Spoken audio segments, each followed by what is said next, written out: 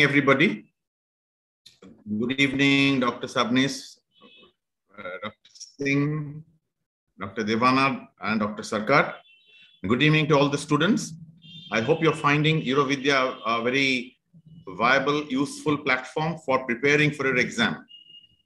Again, I keep reminding you, like a broken record, this session is not meant for teaching.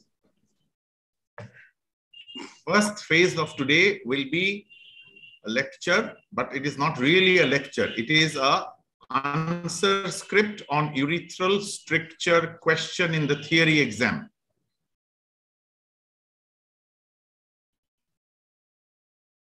Once that is over, there will be a case on candidates who will face the exam exactly like the examiner examining a student in the MCH program. You have to answer the questions, however elementary they may be, and the case will carry on, and we will determine a pathway so that at the end of the session, you will know if such a case comes, what are the mistakes that you usually make in the exam hall, and not to make that mistake. This memory, this timing has been poised in such a way that before you forget this session, your exam is over. So today, the first session will be from Professor Shravan Singh's department, Professor Sudhir Kumar Divana. He is going to take over from now. Shravan, could you please introduce Dr. Divana so that he can then start? Thank you. Yeah, Dr. Sudhir Kumar Divana, he is an associate professor in the Department of Philology at PGI Chandigarh and has special interest in urethral stricture management. So I think I can ask him and request him to please deliver the lecture, what a resident should know and how they can write a theory paper and his reply on urethral stricture. Thanks so much for the introduction, sir. Good evening, all. At the outset, I want to thank Professor Amit Ghosh, Dr. Sabni sir, and SK Singh sir for giving me an opportunity to participate in this educative event for the postgraduate residents who are particularly appearing for the exam.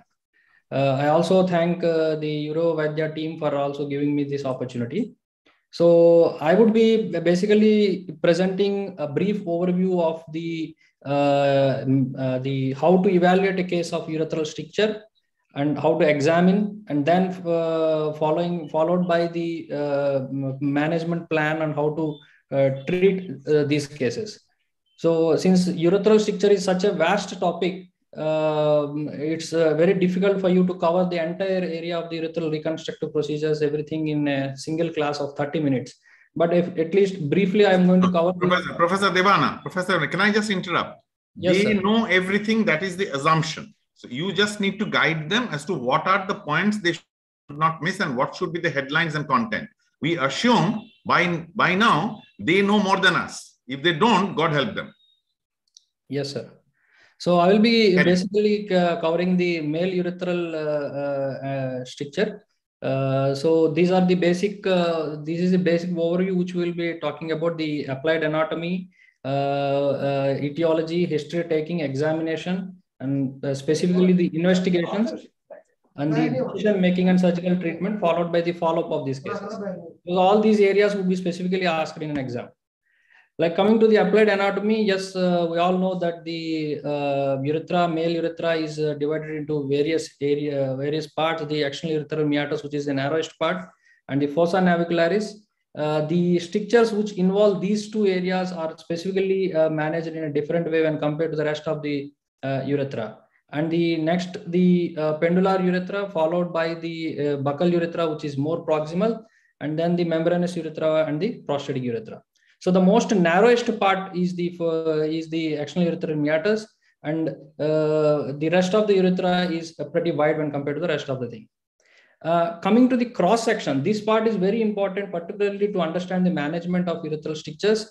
The caliber of the urethra, particularly the corpus spongiosum, its cross section actually varies at different areas of the urethra. Like if you see the cross section at the distal part in the level of the glans, you see the urethra is in the form of a vertical slit. When you go a bit into the pendular urethra, the spongious tissue is thinner on all around. So, and if you see, this has a clinical bearing whenever you are managing urethral stricture patients, because you don't have a bulky spongiosal tissue to place a graft ventrally, particularly when you are managing a pendular urethral stricture. And then when you go more proximally, where the bulbar urethra is there, the bulbar urethra, the thickness of the spongiosal tissue varies. Like if you see in this A slide photograph, there you see the urethra is actually eccentrically located more anteriorly, and that means more dorsally. And whereas the ventral part, you see the spongiosal tissue is thickened and it is very bulky. So at this area, you have the benefit of putting a graft even on the ventral side. That is the most important point, particularly whenever a ventral only buccal mucosal graft urethroplasty being done for a bulbar urethra. So this part has a very important applied anatomy, which you all should understand. And the next thing is the distal part of the urethra, that is the pendular urethra, the distal part of bulbar urethra actually overlies over the corpus cavernosal bodies. So that's why you have a good base for placement of a graft on the dorsal area, particularly when you talk about the distal part. Whereas when you go more proximally, obviously the crura both diverge, and then the bed at that area, you will not find the corporal bodies there.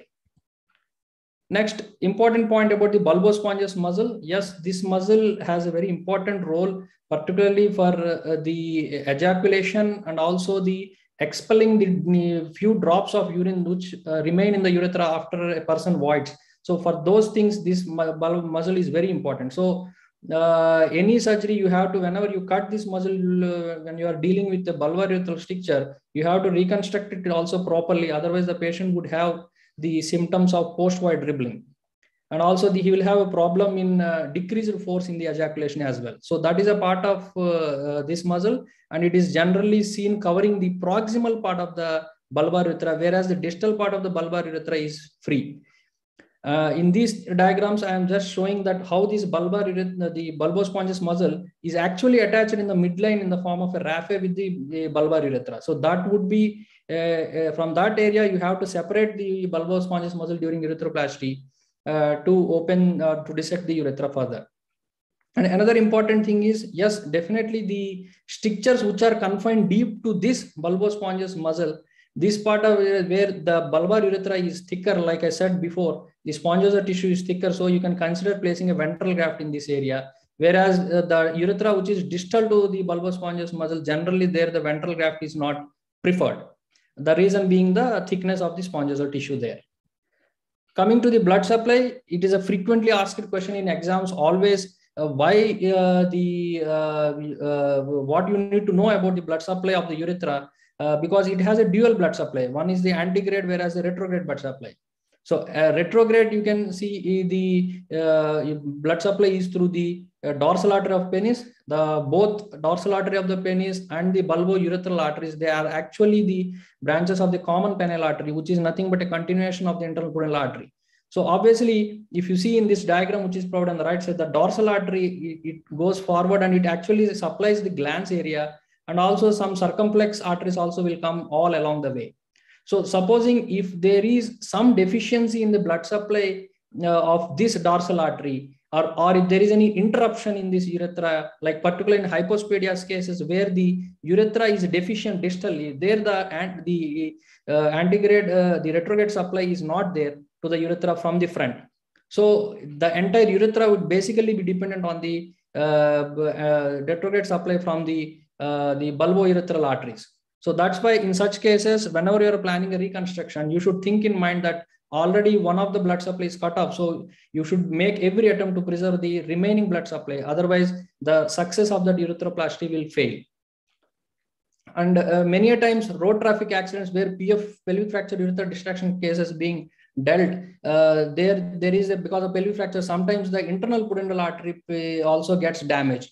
So in such cases also, you should think that obviously there is a decreased blood flow through to the urethra, either from the bulbourethral artery or the dorsal artery of penis. And coming to the double strictures, yes, sometimes you have a proximal and also distal stricture. When you are managing a distal stricture, and if there is a need for transection of the urethra, obviously you have to think that the supply from the glans to the retrogradely is not there. So these are all very important points, that dual blood supply has a very important role, particularly for the success of the urethroplasty. And how do you know that the supply is good or not in the preoperative examination? Many a times, many authors suggest that the sensation of the glands or the glands is the temperature, like sometimes the glands feels more cold. These suggest that the supply to the antegrade route is lesser, particularly when you are taking history of patients of pelvic fracture urethral distraction defect. And then the bulbourethral artery, yes, everybody knows the exact location, that they are generally located at 5 and 7 o'clock position. Like in this video, you see where we are operating a case of pelvic fracture urethral distraction defect. But obviously in those cases, you have to transect the urethra. The moment you transect the urethra, the bulbourethral arteries invariably they get cut off there. So they are actually located exactly at 5 and 7 o'clock position. And you can see the spotting artery here. Which will anyway go in a case of progressive perineal urethroplasty. Coming to the etiology, yes, in history taking, obviously you should ask those questions in the history which actually partly reflect the etiology of the urethral stricture disease. Like if there is a infection, the etiology could be due to infection, particularly gonococcal infection, any history of pus discharge through the urethra, any history of contact leading to urethritis, and so on and so forth. So that history should be asked. Particularly when coming to the BXO, of course, majority of the times the BXO is detected on examination. And then the traumatic history, always whenever there is a straddle injury, the most common site which the patient is going to have injury is the proximal bulbar urethra. Why? Because the proximal bulb is actually sitting on the inferior pubic ramus and also the pubic symphysis. So at that area, the trauma can lead to crush injury to the bulbar urethra. And this has important bearing related to the treatment also. So whenever you have a urethral stricture disease involving the proximal bulbar urethra secondary to straddle injury, you expect significant amount of adhesions and scarring in the urethra.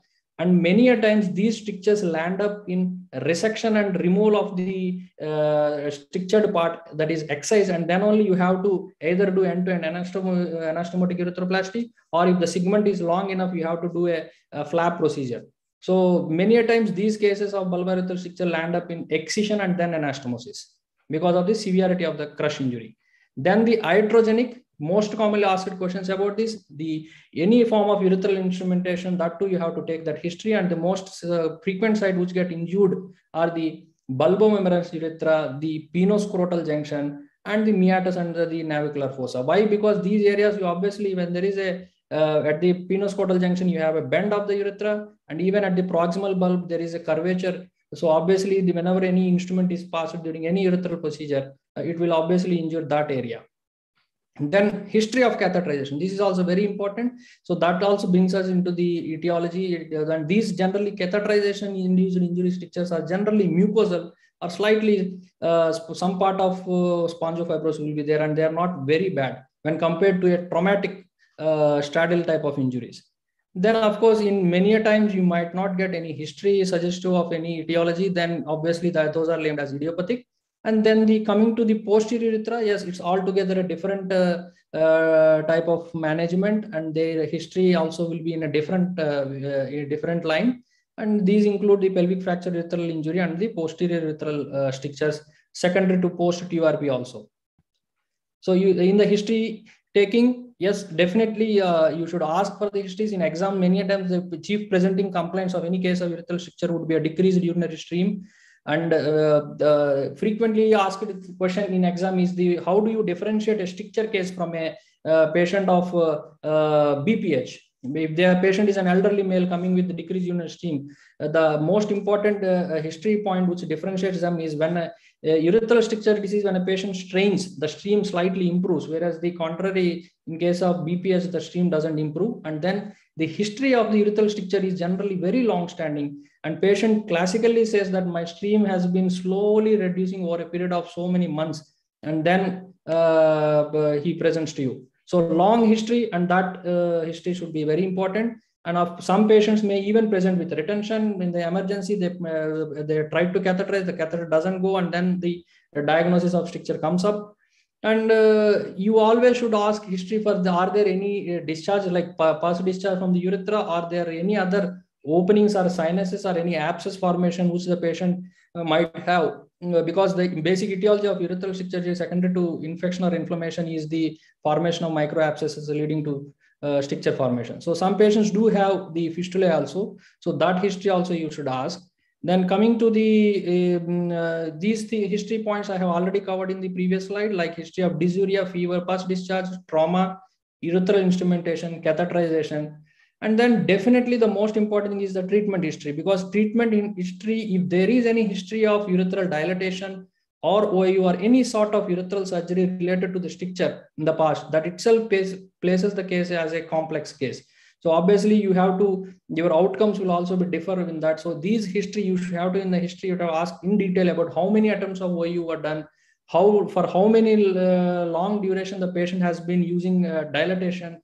Many patients say that I have been doing dilatation for the past 4 or 5 years. So these are all very important. That history should be there while taking the case. Yes, if there is a background of road traffic accident, now in the exam, obviously you think that it could be a case of pelvic fracture urethral distraction defect, and details related to the accident. Is it by a run over, or how the exact way how the event has happened, that you should take. Any history of blood at the meatus, that is the most important question is generally asked. And another important is, did anybody attempt any contrast study through the urethra at that time of injury? If so, then you have to take that history. And many a times patients do give history of perurethral catheteral attempt during the history of trauma. So you have to ask whether the catheter is passed. If it doesn't go, did they inflate the balloon? Many times patients even give the history that the balloon was inflated, but after many hours, the urine didn't come, only blood was coming, and then subsequently it was removed and an SPC was placed. So that itself history says that the balloon was inflated at a wrong place, and it might have worsened the injury. So you are dealing with a more further difficult case.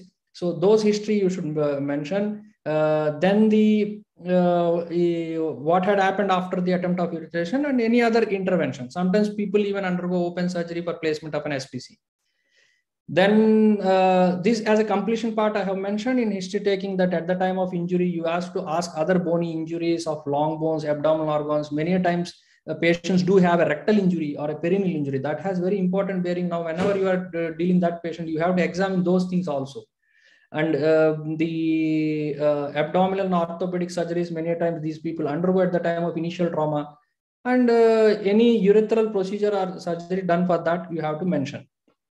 Then the most important thing is patient, if the patient is already on an SPC, we many times ask the patient whether any few drops of urine come through the urethra whenever this SPC gets blocked, or sometimes while during straining when they pass, they have some sort of urinary leak through the urethra that suggests that there is at least a patency in the urethra and it's not a complete obliterative stricture. So that also will be you will be getting by taking history. And bowel habits, yes, particularly in cases of rectal injury or a perineal injury, sometimes there might be fistulae, which is with the rectourethral fistula could be there iatrogenic. So you have to ask history for pneumaturia and leakage of urine or fluid through the anus sometimes, because sometimes patients do complain, whenever my SPC gets blocked, suddenly I'll get some amount of fluid or urine leaking through my the anal canal. So these are very important. And yes, fecal incontinence, if it is there because of that perineal trauma, that also you should take history.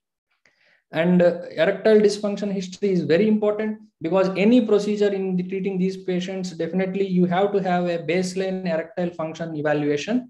Like for example, if you are dealing with a case of pelvic fracture urethral injury, the history of erectile dysfunction is very important. If the patient doesn't have erections, you have to document it there and there itself, and whether any drug helps in gaining erections, like PDE5 inhibitors, that also history you should ask. If it is not helping him, then that suggests there could be some amount of vasculogenic injury, and that calls for proper evaluation using a pharmacological induced penile erection test, and so that to see whether the cavernous arteries are flowing or not. If that is also negative, then obviously we will go for evaluation of the internal pudendal artery by doing angiography as well. So because this has important bearing with the outcome of urethroplasty. So starting from history, you have to clear all these issues. And then the personal history is obviously any surgery on the urethra, because you have bearing on the erectile dysfunction, these things would be there. So you have to ask his marital status and whether he is sexually active or not. And these things are very important.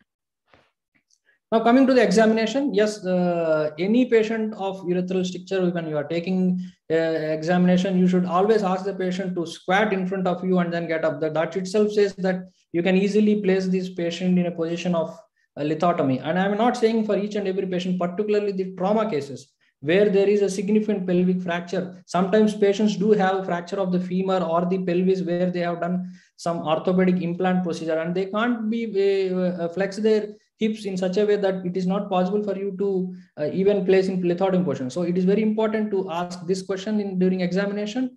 And if there is an SPC, the location of SPC also has important bearing. Sometimes the suprapubic catheter is placed very close to the pubic symphysis, and it has a lot of problem, because whenever you're doing an urethroplasty in him, if you want to do an antegrade bougie placement, if it is very close to the pubic symphysis, it many times is difficult to pass it. So always the SPC should be a little bit higher up and it should be in the midline. Otherwise, during surgery, you have to open the bladder and then do the proper passing the bougie under proper vision. Then the genital examination, phimosis, BXO changes. All residents might have seen a lot of cases of BXO. It's very important to note this finding, because whenever there is BXO changes are there, obviously you can't consider placing a skin-based grafts in such case for reconstructing the urethra. Obviously, you have to go for a mucosal grafts like buccal or lingual. Any scars, sinuses, fistulas opening, previous insertions. Many times patients might have undergone multiple surgeries in the urethra. So obviously you have to look for the local skin, penile skin. Is it scarred? Is it mobile or is it fixed? Any sinuses? These are very important. In such cases, obviously you generally go for a staged approach. And then the degree of spongiofibrosis. It's very important to palpate the urethra, the pendular and the bulbar urethra. Of course, the proximal bulbar urethra beneath the spongious muscle is you can't palpate it, but at least the rest of the urethra you have to feel how much spongiofibrosis is there. And the coming to the digital examination, particularly in cases of pelvic fracture urethral distraction defect, you have to look for the tone of the anus, and whether there is any puckering or any scarring in the anterior wall of the anal canal, and sometimes you even feel bony spurs also there. And next, most importantly, is the prostate high riding or not, because that will tell you whether this is a complex pelvic fracture urethral distraction defect or not. Coming to the oral examination, yes, many strictures, complex strictures are managed with graft procedures. So obviously oral cavity examination and taking history of any tobacco chewing or any difficulty in opening the mouth, these things should be asked as a part of the examination, particularly whenever you are planning any treatment for a stricture case. A perineal examination, yes, I already said that, like in this case, you can see there are multiple scars in the perineum, and he even had sinuses before. So these things you should note in the examination whenever you are dealing with a stricture patient. Coming to the investigations, the most commonly investigations done are the uroflowmetry. I didn't elaborately mention about uroflowmetry here. Yes, definitely when the patient comes with a decreased urinary flow, uroflowmetry also is a non-invasive process which is routinely done, and where you classically see the box pattern of the uroflow, where that patient doesn't attain a significant peak, because then he will be having that sustained peak and he will not have a rise in that peak in uroflowmetry. And then calibration, yes, calibration it helps you in many ways that I'm going to tell you. And then the RGU and RGU-MCU. See, calibration, what does it help? It helps in basically, it gives a rough idea about the urethral caliber. Why it is important is having a urethral caliber of at least 6 French is generally needed for doing a substitution urethroplasty. Suppose if like in the picture provided here, you can see the stricture of the anterior urethra, it is so narrow that the lumen is very less. So we can easily say that in this case, catheter, passing a catheter, even if you do calibration also, the catheter will not go much. These are near obliterative strictures. So these cases are managed differently. On the contrary, if on calibration any catheter goes inside, then even if there is a small catheter which goes inside, you can augment or substitute that urethra using graft. So that's the usefulness of calibration. And of course, you will anyway roughly, sometimes RGU can be confusing, because if you have multiple strictures, it might falsely show a narrow lumen at one area, but when you do calibration, it actually goes beyond that area. So this has some usefulness whenever you are evaluating a patient preoperatively. RGU, as you all know, like RGU, it will show the RGU should be used only for commenting on the anterior urethra. Many times the residents keep commenting on the prostatic, on the bladder neck and those things during an RGU. That's completely wrong. We should only comment about the anterior urethra whenever you are reading an RGU. Like in these two pictures seen there, you can see the pendular urethra with a long segment stricture was there. Non-distensibility of the urethra is there in the distal part.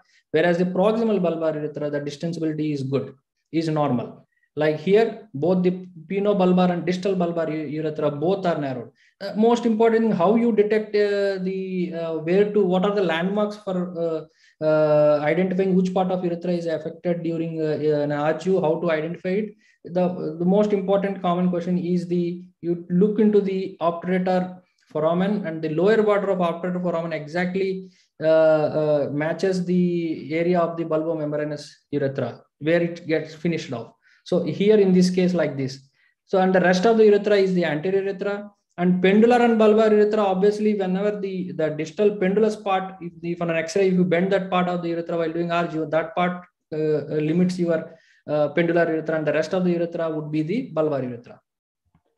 Like in this case, you can see in the left image here the actual urethra. So obviously this part is the penile urethra, and the rest of the proximal part is the bulbar urethra. In this case, you can see a short segment stricture here, whereas here you can see a long segment urethral stricture.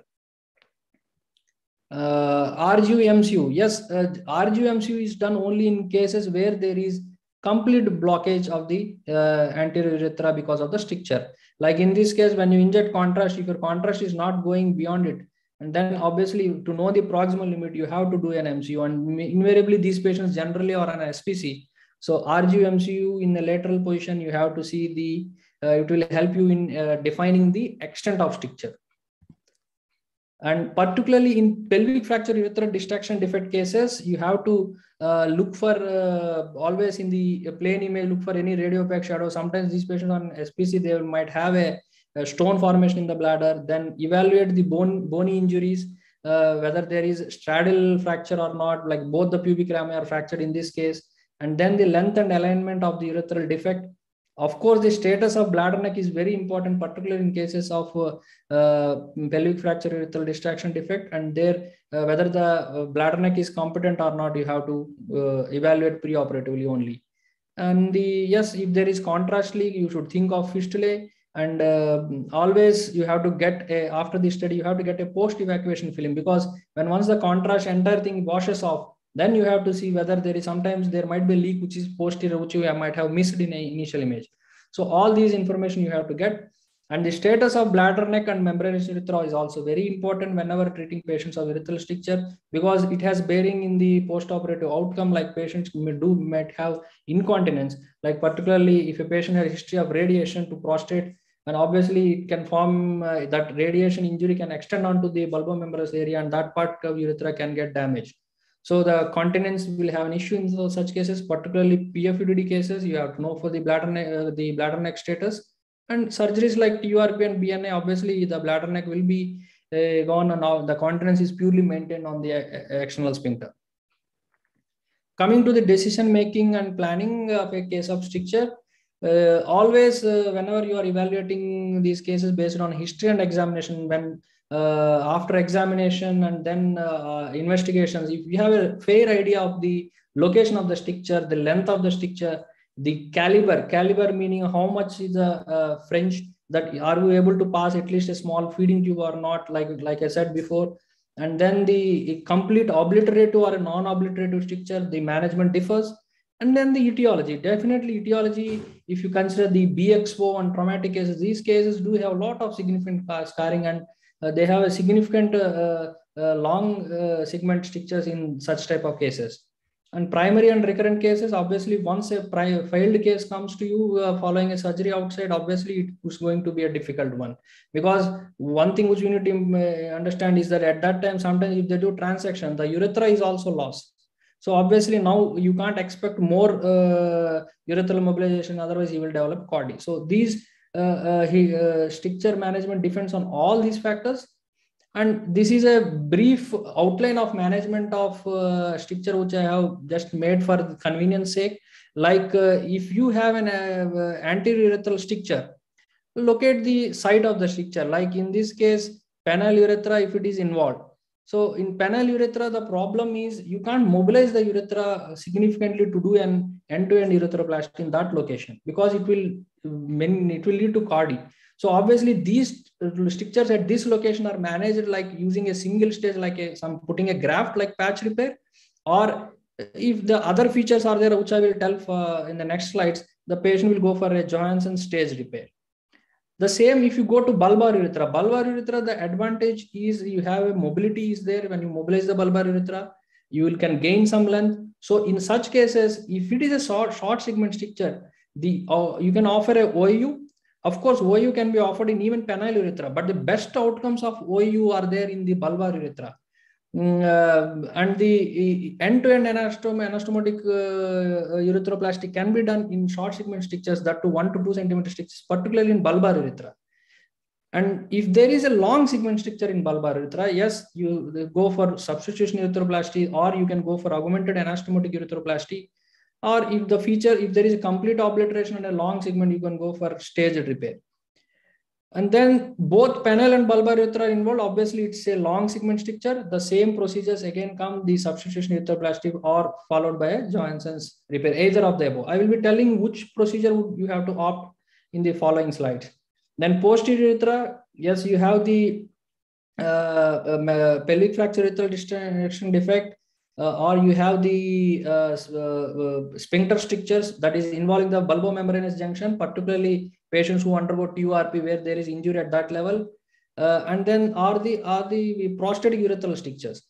Most common are the pelvic fracture urethral injury. Obviously, these are managed by progressive perineal urethroplasty, whereas sphincter strictures, because there is a risk of incontinence, these strictures are generally managed with a dilatation, or sometimes even grafting can be done, but without only the mucosal area is stripped and then a graft was placed. Full thickness excision is not done in this case because there is risk of injury to sphincter.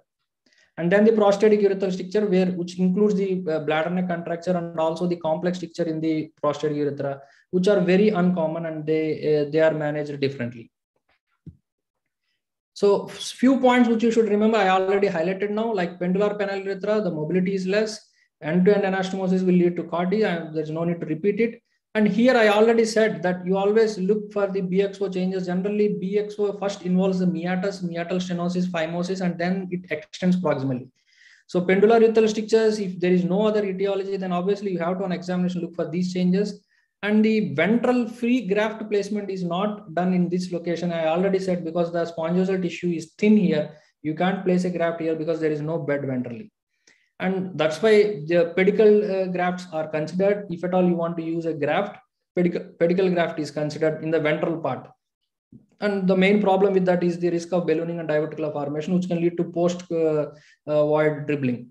The bulbar urethra, yes, there is inherent mobility. All types of repairs are possible. You can do multiple procedures. Spongiosa is more thicker ventrally, and I already said the ventral graft can be done. The principles, yes, always whenever reconstructing urethra, you have to create a lumen of the urethra at least up to 25 French, because whatever the reconstruction by using graft or whatsoever, after some time there is a contractility will occur, or the graft shrinks and your lumen will decrease. So at least you have to create this much of lumen. Scarred urethral plate, if it is there, it should be excised in toto. Otherwise, it can lead to failure. The cut urethral margins, whatsoever, if you are doing an end-to-end urethral, when you excise the scarred part, the margin should bleed properly, then only you should anastomose. Or if you are doing a substitution urethroplasty where you are putting a graft, even there also the margins of the cut urethra should be bleeding laterally, otherwise those will not heal. And the closure should always be tension-free closure. And in case of persistent infection or severe scarring, always go for a staged approach. And in another next few minutes, I will finish off the different techniques. Yes, OIU, you all know this for short segment strictures. It is best for bulbar urethra. The short-term outcomes are up to the 22 to 100%. It's a wide range in published literature, whereas the long-term outcomes are always less, 20 to 30% only. And in any patient, if you have undergone more than 2 optical internal urethrectomies, there is definitely a 100% chance of failure rate because it is going to recur anyway. Then you have to go for, so in the history, if you have 2 OIs, always consider either end-to-end urethroplasty or some other procedure for the case. And complications like bleeding, erectile dysfunction, and stricture recurrence can occur. And coming to end-to-end urethroplasty, it's generally done for short segment urethral strictures. Like in this case, you see in the bulbar urethra, both the urethra are cut ends are bleeding. They are spatulated on either side, 1 centimeter into the normal urethra, and then subsequently the anastomosis should be a tension-free anastomosis. For long segment strictures, the role of grafts come. Like free grafts, you have pedicle grafts. In free grafts, the most commonly used grafts are the buccal mucosal graft and the lingual mucosal graft. And the other graft which can be used, which is available locally, is the inner prepusal graft. The pedicle graft will be covered, and these grafts are generally done when the use of these grafts is not suitable. Then if you don't have any tissue available, then do go for pedicle grafts as well. And the grafts can be placed either dorsally or ventrally. If you place dorsally, it can be onlay or it can be inlay. The onlay technique is described by Barbaglio and Kulkarni, whereas the inlay technique is also known as the Asofas technique. And ventrally also you can place an onlay graft. Like here in this case, this is a Barbagli's buccal mucosal graft urethroplasty where the graft is actually placed dorsally. What is the difference between the Barbagli repair and Kulkarni repair? In Barbagli repair, the entire urethra is actually mobilized on both sides. On the right side, on the left side, it is actually lifted from the bed and a graft is placed exactly in the midline, and then the urethra is again repaired over it.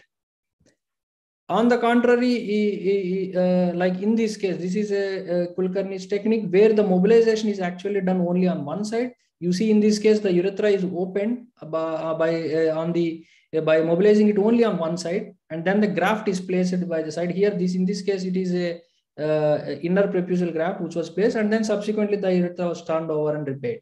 So this is also a dorsal onlay technique, but however, the mobilization is done only on one side. And coming to the buccal mucosal graft, like in this case, you can see same technique. It is done on dorsolaterally on one side. The buccal mucosal graft is done. The Kulkarni's technique, where the mobilization is on one side, just this is a small clip of video to show how the urethra can move actually. Like you see, actually the urethra is up to this level. So when once we mobilized it, the urethra completely turns onto the opposite side, and then you can place the graft only on one side. And you can even clearly see the bleeding which is coming from the bed. These are all the perforating branches which come supplying from the bed. And obviously, if you mobilize it on both sides, there is a theoretical risk of decreased vascularity to the urethra. That's why the mobilization is considered only on one side in case of Kulkarni's technique. And coming to the ASOPA, this is called actually dorsal inlay graft urethroplasty is nothing but ASOPA, where if you see in these pictures, in the left picture, the urethra was first opened, it is narrow, then a space is created, a midline incision is given, and the bed is created for placing the graft here. So this elliptical area which is bed is created where the buccal mucosal graft was placed, and then subsequently the urethra is closed. So the disadvantage here is you are actually opening the urethra twice. One on the ventrally again you have opened, and you have opened the dorsally also you have given an incision. So that is, and it takes a quite long time, and the bleeding would be more when compared to a dorsal technique. So this is one technique. This is called ASOPA's technique. Here in this case, you see how the urethra actually the space is. You can create a good amount of space, wide space, and you can place a graft dorsally. Here inner preputial graft was placed, and then the over a catheter the edges are bleeding, and you can see the bleeding, which is always I am telling about that all the urethral margins wherever it is, it should bleed. And ventral onlay technique, particularly this technique is used for bulbar urethral strictures. We already discussed in the anatomy that the bulbar urethra, where the ventrally the spongosa is very thick, so that can be made use of putting a graft there. And in this case, you can see dorsally they have placed a graft, and ventrally another graft is placed, and which was actually sutured to the spongosa tissue. So this will get blood supply from the spongosa tissue. This advantage and luxury is there only for the proximal bulbar urethra. However, the same thing cannot be done in a pendular urethra. So this is ventral onlay buccal mucosal graft urethroplasty. Since in this case, two grafts are placed, it is also called double phase or parliamentary technique of doing the repair. Other thing which residents many times ask is what is meant by augmented anastomotic urethroplasty. So here both are there. Augmented the graft, because of using the graft, you are augmenting the urethra, and at the same time you are doing anastomosis also. Like in this picture, this is classically done for bulbar urethral stricture. Like in this case here, you see it is a long segment stricture, but it is not very long, like 7-8 centimeters. It's just hardly 3 to 4 centimeters. For a 1 to 2 centimeter stricture in this location, obviously the first option we'll consider is the end-to-end urethroplasty. But here the stricture is still longer, because if I spatulate this urethra further and proximal and distally, the urethra, the repair segment will become 5 to 6 centimeters. So you can't anastomose a 5 to 6 centimeter bit. So in such a scenarios, if there is partially lumen is available in that, then you can just excise that complete obliterated segment and put a graft dorsally, and ventrally you can directly anastomose. So this is called you are augmenting on the dorsally, whereas ventrally you are anastomosing. So this is augmented anastomotic urethroplasty. Then comes, so far I covered the free flaps, then comes I think Dr. Sudhir, we have to be quick, and then we have to conclude. The final thing is the flaps, the Orande flap, Mechanin's flap, and Q flap. And sometimes you can even create an entire tubularized flaps also can be done by using local tissues. This is a picture showing the inner preputial tube, which has been used for reconstructing the bulbar urethral necrosis or the loss which happened because a long segment complete obliteration. And complex strictures, yes, those are where you have extensive scarring, fistulization. These cases undergo staged approach, which is called the Johansson's approach. You lay open the urethra and then later on you tubularize them after placing a graft. That is what it is. And then the post-operative care, yes, obviously there are some, when you do a major reconstruction, sometimes we even inhibit the erections in the post-operative period, immediate post-operative, because patient do have more pain on erection. So that is generally sometimes done, and it is not a standard protocol everywhere. And then dressings are, of course, when to do a pericath RGU, is it mandatory or not? It's a institutional policy base. If you are confident that your repair is fine, there is no need for doing a pericath RGU. But in selected cases, if you have doubt or a complex repair, you can do a pericath RGU. And then after 3 weeks, till 3 weeks, the catheter will be there. And then at 3 weeks, the catheters are removed one by one. Like in this case, it's a PPU where a pelvic fracture urethral dissection, where the pericath RG was done to look for any leakage or no or so. And how do you follow these cases? All these patients, when once all the catheters are removed, there is no defined protocol everywhere. Every institute or personal preference, people follow in different way. Like what we follow is, after all catheters are removed, we call them after 2 weeks and we ask for any decrease in urinary flow if there is any symptomatic worsening. If it is not so, then we will not do anything and just do a uroflowmetry only when the patient complains that his flow is getting decreased. And so after 2 weeks, then 4 weeks, and then subsequently in the first 1 year, we call for up to 3 months, 6 months, and then every yearly you will call. And if the urethral stricture is stabilized for 1 year, generally you don't have a recurrence so soon. Thank you. Thank you, Dr. Sudhir. I think very comprehensively covering the topic, different areas. You have initially told, yes, it's a difficult topic, but same time you have tried to touch all practical points in etiology and management and how to evaluate such cases. To Dr. Amit Ghosh. So I think now somebody will present the case. Dr. Amit, who has prepared the case? Demanshu? Yes. Professor Sarkar is going to present the case and Dr. Singh, Dr. Devana, Dr. Sarkar, both will be there. Amit and myself also will be there. And there are 2 students who are identified and they will be primarily answering. And how we go about is that we ask the question to them, like how we ask in exam going questions. Dr. S.K. Singh probably has taken exam for many years in almost every university and national board. So he's very much accustomed to what is to be asked and what is not to be asked. So that is what practice we want to give to the students. That's it. So let us start. This Aditya Parikh and Jay Makhadia are the 2 students today. Right. Good evening, sir. Where is Jay? Yeah. So Aditya can see. Where is Jay? Yes, good evening.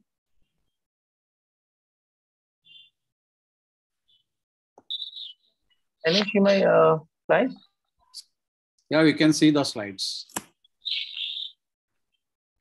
I thank Dr. Sabnis, Dr. Ghosh, and Professor Singh for giving me the opportunity in URO Vidya classes. It will be exam-oriented class, and I'll straight go into the history. A 30-year-old male, he had a history of road traffic accidents 3 months back. He was managed conservatively in a tertiary care center, was put on bed rest for 8 weeks. SPC was done, and he came to the urology OPD after 3 months. The question to Dr. Joy. Joy? I think he has not joined. Ifta team, yeah, please check whether Joy is there because he had joined in the beginning. So meanwhile, you can put it to Dr. Aditya. Yeah, Dr. Aditya. So he's connected. I'll just talk to him. No problem. Yes, sir. So Aditya can answer. Okay, Aditya, looking at this history, what are the other things you want to know from me or from the patient regarding the initial injuries? Sir, I would like to know what was the mode of road traffic accident, what vehicle he was riding, how he was hit, whether it was a head-on injury, whether he was hit from the side. At that time, whether he sustained, whether he remained conscious after that, whether he had a sensation to pass urine, whether there was any blood coming out from his meatus, whether he had to undergo any other surgical procedures during the course of the initial stay in the hospital, and whether a perurethral catheterization was attempted and it had failed, whether he was hemodynamically stable, received blood transfusions, and Okay. yes, sir. He was riding a cycle when he was hit by another motorcycle, so he fell. He was taken to an emergency in a tertiary care hospital. According to him, he could not pass urine, and catheterization was tried at that time, which failed, for which he was SPC was done on this patient. There were some other injuries for which he was put on bed rest for 8 weeks. He does not give any history of passing any urine for urethra since that incident. Anything else you want to know? What is his current state of mobility, whether he is able to walk around, whether he is able to carry out his daily functions normally, or he needs support to walk?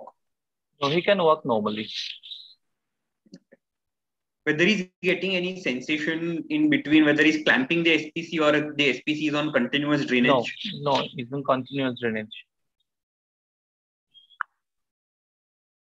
Okay.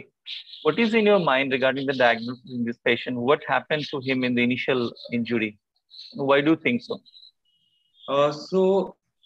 Sir, in the initial injury, he may have sustained a pelvic fracture, as a result of which is indicated by the fact that he was on bed rest for 8 weeks. During that pelvic fracture, he may have sustained a urethral injury, which prevented him from passing urine, and which also the fact that periurethral catheterization was not possible at that time, it may be indicative of the fact that it may have been a transaction injury, which did not allow that catheter to be placed. And also the fact that he's not able to pass any urine periurethral at the moment also is suggestive of the fact that it may be quite a significant stenosis that has happened because of the question, Dr. Aditya. Do you agree, or you would have managed it the same way if you had seen him at the time of fracture, that attempt the catheter, if doesn't go, then put a supraoblique? Is that the way you also would have done the same way, or you had some different idea of managing? Sir, if whether he was hemodynamically stable at the time, if he was hemodynamically stable. He only had blood in the meatus, not able to pass urine, bladder was full, you had examined, no other problem, no other abdominal organ injury. So how you would have treated him? Then I would have attempted a retrograde urethrogram at that time to see if there is a possibility of doing a primary realignment so that we would be able to pass a periurethral catheter, because primary realignment it will result in a lesser complex, so that there'll be at least some patency that is maintained, which will make the subsequent repair. All the pros and cons of doing urethrogram, and then pros and cons of primary realignment. So the pros of doing a urethrogram are that it gives us an idea of the extent of urethral injury at that time. It will help us determine if primary realignment is possible in that patient or not.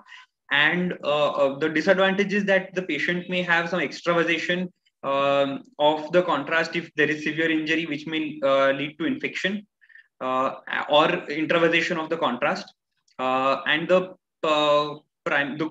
pros of doing a primary realignment are that eventually the eventual repair becomes easier. Because the urethra remains aligned. Sometimes when primary realignment is not done, the distance between the proximal and distal end of the defect is more, which makes the subsequent repair more difficult. However, the disadvantage may be that sometimes primary realignment may fail and in fact worsen the distraction defect. Why will it worsen? Sir, because at that time there will be manipulation and it may convert a partial injury into a complete injury. No, but partial injury, if it is there, are you going to do primary realignment? It is already aligned, no? If it is partial injury. So why would you say that it will worsen? That is a cons of it. Sir, I don't know. Okay. So at this point of time, maybe the examiner may ask you the type of urethral injury in cases of pelvic fracture urethral injury. So you have to know the classification so that accordingly the management has to be done, right? So that you can judge only when you have done retrograde uretrogram. Okay. So, Dr. And again, primary alignment you may not say that yes, it's essential for every case, but there is a high riding prostate. Patient has become stable, has been resuscitated. It can be done endoscopic primary alignment rather than blindly or by doing surgery rolled technique. That should not be followed. Yes. So that you have to remember when you are applying. So you should not do damage, any further damage. That's why by this primary alignment and catheterization or by rail loading technique, that should be again endoscopic alignment. And it can be done after 2 or 3 days in certain indications. Not every time. You should say this early management is controversial. But there are situations where you would like to do primary alignment. That you should know and you should remember. Yes. Aditya, what are the other things other than this urethral injury you should look for in a emergency retrograde urethroplasty? Sir, whether he has a full bladder, whether there is a perineal hematoma, whether on RGU findings. So that you don't see on RGU. Okay. Hematoma you see. Okay, sorry. Okay, sorry. On RGU, we would like to see because we'll be taking an X-ray. So whether there's what fracture is there, we would like to see. Like the pubic rami, we would like to see. We would like to see the level of the bladder neck in such cases, whether the bladder neck is elevated as such that high riding prostate may result because of that. Why do you want to know the type of fractures? You are a neurologist. You know what type of urethral injury or other vascular injuries or neurologic injuries associated? Which type of pelvic fractures? So actually, so what you are supposed to know is the type of pelvic fracture classification, like TICE classification. There are so many. So that has been seen to be somewhat associated with the type of injury, so that you can again answer. Okay, this is the expected likely injury, but that has to be proven by retrograde urethro. Okay. And when there is a content bladder injury and the patient is not not in shock, so what makes you judge whether the patient has got content bladder injury also or not? So that may be another question to you. Because dye has not gone to the bladder. Now you are suspecting that, because usually when the patient has isolated urethral injury or the patient has been resuscitated well, has never been hypotension for a long time, then patient bladder is likely to be filled up. You should not be in a hurry. You should not be in a hurry to do anything. If the patient starts, okay, he cannot void, and the bladder is full, which can be assessed by imaging technique, means ultrasound, that can come as handy. Right? So you should know it, because there's no hurry for management of urethral injury. That's why the patient life is important. You have to take every step very meticulously. You should not add further to the damage which the patient has already inflicted with the injury. Yes. And what Dr. Sarkar has asked is a very common question asked in exam. What answer you have to give is that why you want to know that what type of fracture it is. You are not an orthopedic surgeon, you are a urologist. How this fracture is concerned about you is because the type of fracture which you see on the X-ray will give you the idea as to what sort of injury he is likely to have. If it is a just crack fracture in the superior inferior ramus or just a simple crack, you don't expect too much of a distraction and too much of other problem. As against to a fracture where there is a complete distraction of the pubic and this rami, then very likely that it is complete disalignment of the urethra is likely to be there. Prostatic urethra may be somewhere else. This urethra may be there. The other thing is that whether there is any hanging bony fragment is there or not. Because there's a separate bony fragment which is there, then very likely that this may have repercussion in your subsequent repair. That this bony fragment may create problem. This bony fragment can cause perforation of the injury to the bladder neck or to the bladder. So concomitant bladder injury also is very likely. And over a period of time, when the callus develops, this bony separate fragment may create subsequent problem while you are mobilizing the proximal urethra and mobilizing the distal urethra. So that is the answer which you give to a question which is asked in the exam. Okay. And I would like to add one. you should know which is stable fracture, which is unstable fracture. Unstable fracture requires fixation by orthopedist. So how do you find out whether it is stable or unstable? Sir, based on the X-ray, the gait of the patient by lateral compressions. Is emergency. You are not going to tell him to walk. You can't. So then, sir, by lateral compressions over the what is the name? What do you call it? Lateral compression. There is a proper name for that. Yes, sir. Actually, you must know, if you are seeing the X-ray pelvis, say whether the sacroiliac joint, that's the important point, it should remain aligned. It should not get unstable. If it moves, then the fracture will move. Sometimes you can see butterfly fracture. Now both the wings, that fragment can move. Sometimes you can see open book fracture. So these are the terms sometimes the people may not to know, but yes, maybe, but you should not hesitate if you don't know. But yes, you must know what is stable and unstable. If the sacroiliac joint is fractured and if it is not aligned, it is very likely that it is an unstable fracture. Otherwise, pubic symphysis, you know that even if there is a distraction and is that, the gait will not be affected. It is not a stable, it is not an unstable thing. That's right. Yes. Do you know any classifications related to RGU, which is done in the emergency setting? Yeah, I have told. I have how to classify. The McCallum-Calapinto classification is there, sir. Okay. That is grade 1 is any other? Mechanics.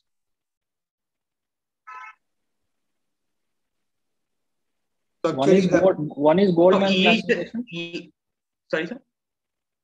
One is Goldman classification and another is McCallum and McCallum classification. Calapinto classification. So you have to, I mean, you can read that anyway. That is generally you have to know how to interpret the severity of injury based on the RGU. Yes. Correct. So anything which prompts you for emergency management? So the presence of a bony fragment at the bladder neck or intravesical perforation of the bladder.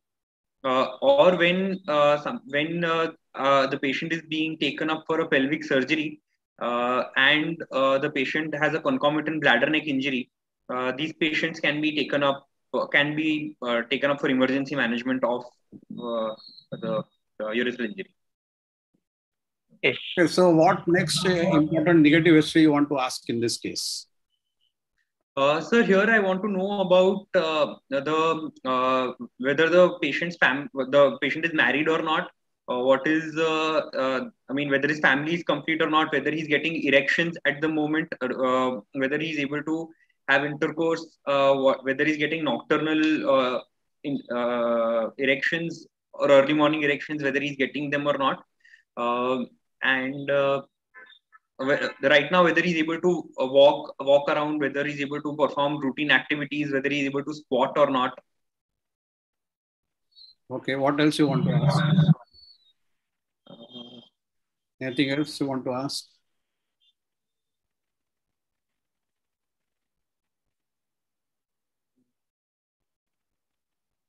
What else? If you have a suprapubic catheter for 3 months, what else you want to ask? Whether he has had any infections he has any fever during these 3 months. How many times he has changed the suprapubic during these 3 months? Okay, what else? We know that it has been on an open drainage, so we have to evaluate whether he's getting sensation or not by clamping the suprapubic catheter. And what is important is that how comfortable he is with suprapubic catheter, whether he is getting any bladder irritative symptoms because of the suprapubic catheter. Why it is important? Sir, in the post-operative course, he will continue. Not post-operative, beforehand. Patient has come to you at 3 months. Because if he has got a severe catheter symptoms, he is not tolerating, he has got pain, he has got pain at the tip of the penis, is touching the catheter on the trigone, and this, you know that this suprapubic site may not be a proper site. Proper site, yes. You know, so that is very important.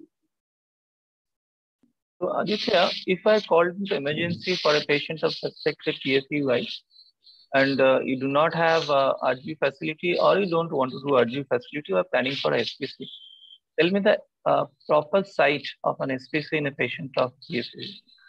Sir, in a patient of PFUI, I would like to do the SPC 5 centimeters above the pubic symphysis, a slightly higher SPC compared to what we would routinely do, because this would help me in my subsequent management, where before planning a definitive repair, I would want to do a suprapubic scopy along with a cystoscopy in my planning. So at that time, if the suprapubic is placed slightly high, it makes it easier to negotiate the flexible scope or the bougie into the urethra if because the angle is lesser.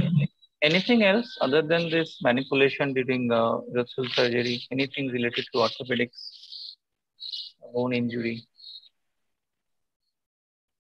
So when they would want to operate also they perform lower incisions. So the suprapubic would be away from our site of from their site of incision. So that is so now come to this patient proper. The patient is in front of you. What are the things you should ask at present? What are the things you should look, and what are the things you should feel in this patient before you do an investigation? In short, what will you see on examination? He is there in front of you. You have asked whatever history you wanted to ask.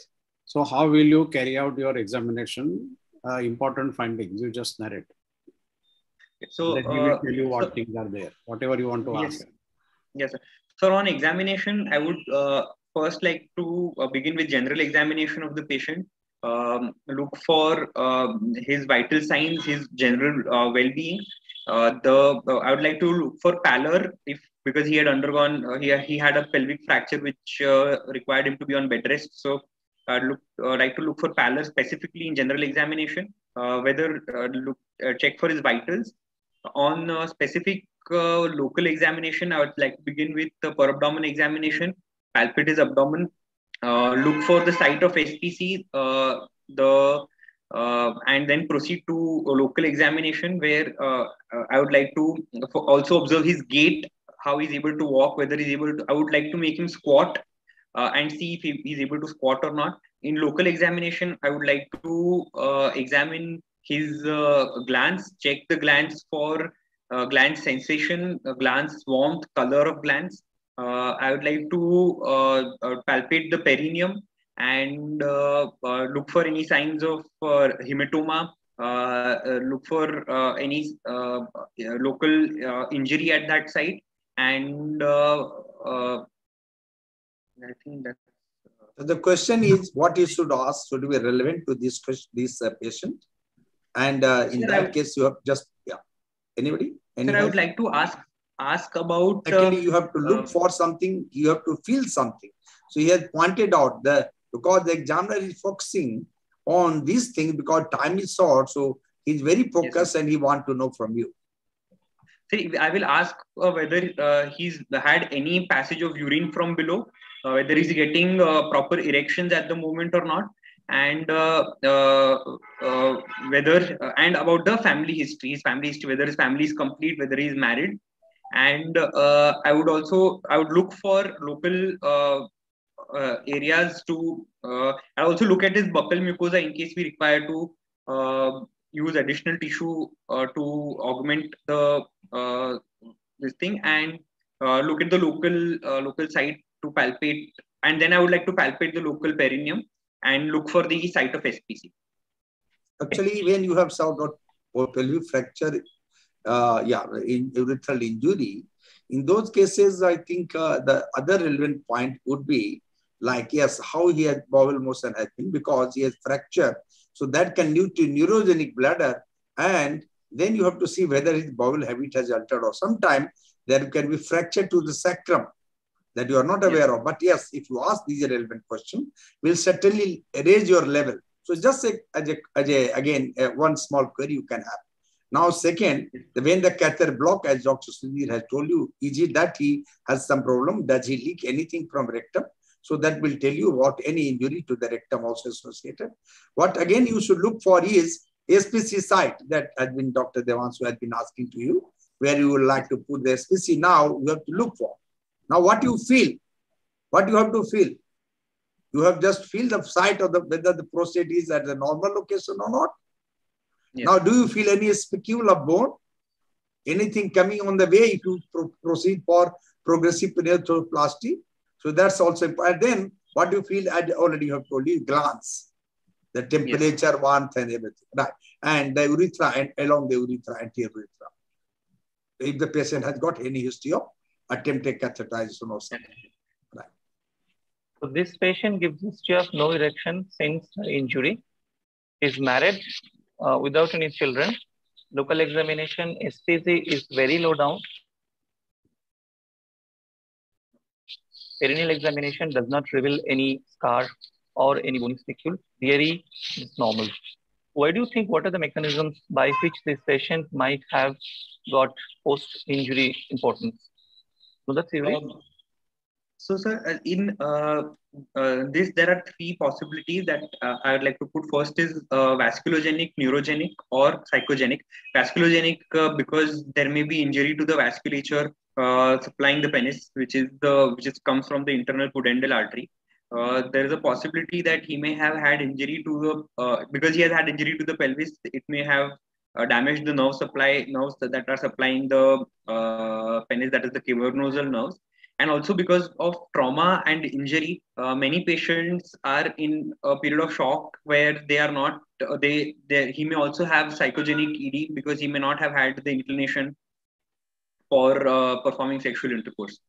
So these would be the possibilities in this patient.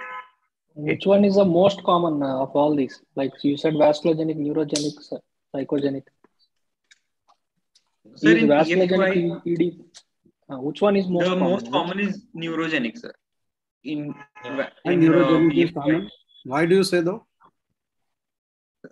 Sir, because in the nerves that are supplying the pelvis, the penis, they run close to the pelvic bone, and with a history of pelvic trauma, there is a chance that the nerves may have been damaged. So in PFUI, particularly neurogenic ED is more common. So now, like in this case, he doesn't have erections now. So how will you proceed then? What you want to evaluate? I would like to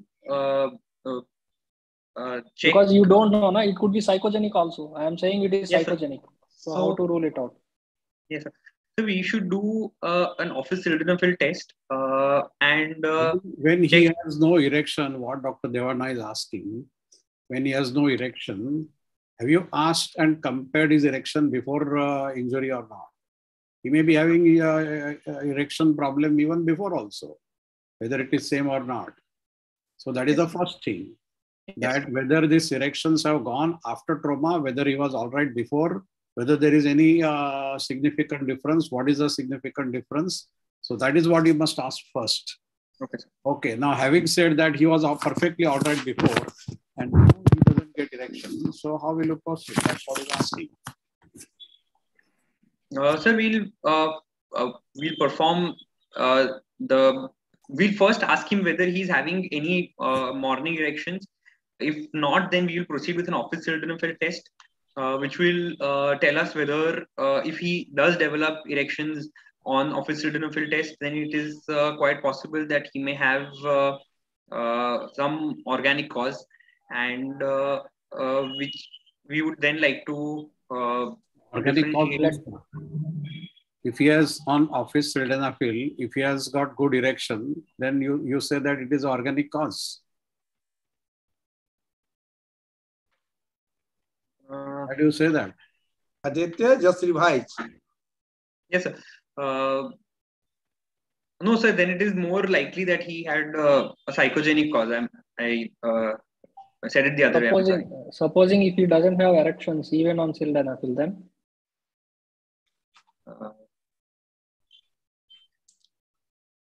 sir, then it is quite possible that he may have an organic cause of the erectile dysfunction. So what next? What next? You do any other test to get the erections or not? How will you evaluate them? We commonly perform the intracavernosal injections to see that if on intracavernosal injection whether he gets what injection? What is the drug that is given?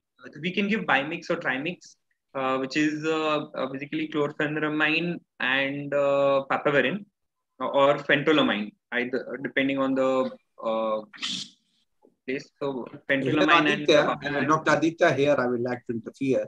See, examiner is not asking you the ways of assessing the penile erection due to injection. You have to be very particular because he's assessing your practical knowledge. What you have been doing, make only one point that I will inject this. Okay, if he asking you, are there any other method or any other agent to be injected? Yeah, so you have to have your own. I think this is a very important point which most of the students make mistake. This is not theory. This is a specific to the patient. So you don't say these are the options 1, 2, 3, 4. I will do anything of this. What will you do in this case? That is what is important. Theory is over. So what will you do in this case? Which combination you will use? The chlorpheniramine and papaverine. Chlorpromazine and papaverine. Chlorpromazine and papaverine combination. And we'll check whether he is getting erections or not. Only the erection, or you check? Or you would like to see some objective assessment? We would like to check for erections, the rigidity of erection, the turgidity of the glands. But would you like to take this opportunity to evaluate the cavernosal artery and the other things also? Would you like to do Doppler? So now you should say yes when you are, because you don't want to inject again the material again and again. So you should tell, yes, I will like to do the again Doppler study in this case. Okay. If patient has the erection, you have to have some objective assessment. Yes. And then you can use that one for assessing the urethral artery, what is that? And then the Doppler, they can tell you what happens to the bulbar artery. And usually they will say cavernosal artery. Why it is important? It has any association with erectile dysfunction, with the urethral, with the outcome of urethroplasty? Sir, because the blood supply of the urethra may be compromised as a result of pelvic injury, whether the patient has erections or not is a surrogate marker of the vascularity of the urethra, which will determine whether our repair will be successful or not. Also, the patient should be thoroughly counseled preoperatively that if he is not having erections now, then subsequently also after our surgery, he is not likely to regain the erection, which should be made clear in the counseling of the patient. You have to guarded. Yes, you have to be very guarded prognosis. You should not disappoint them. But same time, yes, certainly, if both are there, the patient has got again cold, clammy, again glands, cold glands, and then not turgid glands and not warm glands. At the same time, the patient has no erection. Then yes, you have to see the site of fracture. Maybe it may be a case of injury to the internal pudendal artery. Right. Again, so how will you evaluate in this case? Because we don't have much time. Right, sir. So this is a case in front of you. You have got everything in all information, examination, everything is told to you. So how will you proceed from here on? So I would like to now subsequently first do a urine routine microscopic urine culture, rule out the infection, and perform specific investigation of a micturating cystourethrogram with a retrograde uretrogram, which is an up-downogram or a choke film, to see what is the extent of the distraction defect. In this procedure, we first perform a retrograde erythrogram, fill the bladder with the suprapubic catheter, and Sir, I just want to interrupt a small point here. Based on this history and examination without investigation, what is the problem that he is having? What diagnosis you are going to? It is clearly only pelvic fracture, urethral injury only, or it could be anything else. It could be is there any other possibility? Based on the history and examination so far.